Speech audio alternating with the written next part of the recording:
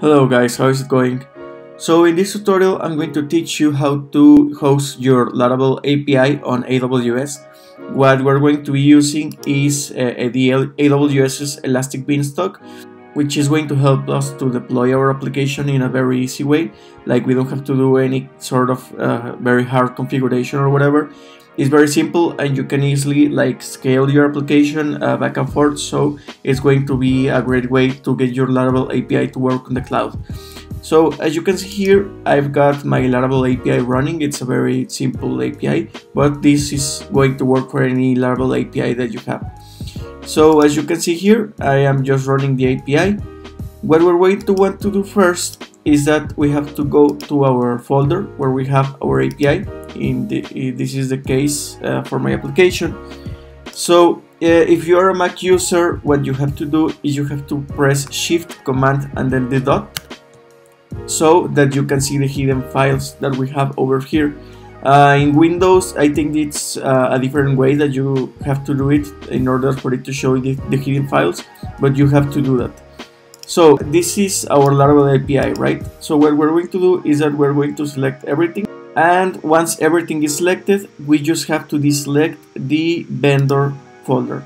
So this is going to get zipped, so we're just going to compress this,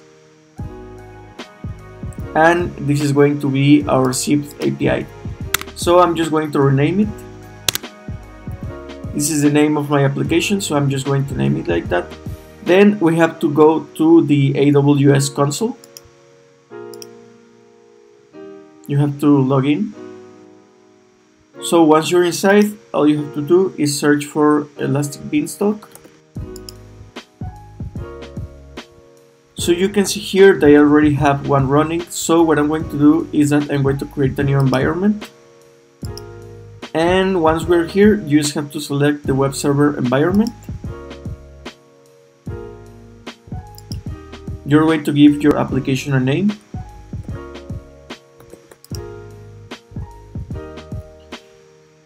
The environment information, you can just leave it like this. This is just going to auto-generate a URL for us, so that's okay right now. You can add a description if you want or whatever. So the platform that we're going to want here, we have to go with PHP. So we're just going to use the PHP 7.3, that's okay. The version platform, that's alright. And then we are going to upload our code. This is our zip file that we compressed earlier. So we're going to choose our file.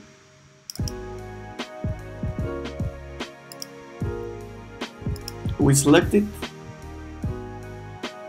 and it's going to start uploading.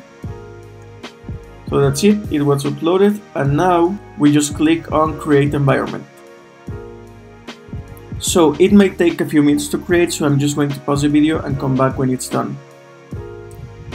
So this only took a few minutes to complete, so it's now done. We have to do some other configuration. So as you can see here, our application health is okay, and the platform is PHP. And here is our URL, but we can't use it yet because on Laravel we have to set our documents root. That's going to be the index.php. So we have to go to configuration on this side of the screen, and here we have to go to the software category. We're going to click edit,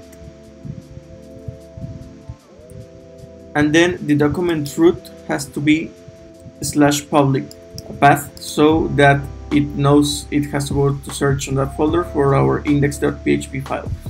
So as you can see here, we have other options. We don't need to move any of that right now, so we're just going to click apply. It might take a few seconds for it to save. So our environment is going to start working with that new configuration. It should take only a few minutes. So once this is done, we're all set. So we just have to open up this link right here. And this is going to take us to our Laravel application. So for example, we can now see our API at work. So we're just going to go to field trips, which is our endpoint. And as you can see right here, I've got my information up and running. And that's it. Our application is going to be hosted in AWS. So there are things that we can do to configure our Elastic Beanstalk application. So we can go back to our dashboard and we can go to configuration. So as you can see right here, we have lots of options. For example, we can set our instance type. Say for example, this is going to be your production environment. So if you're going to have lots of users or whatever, you can come here and change this to another instance type.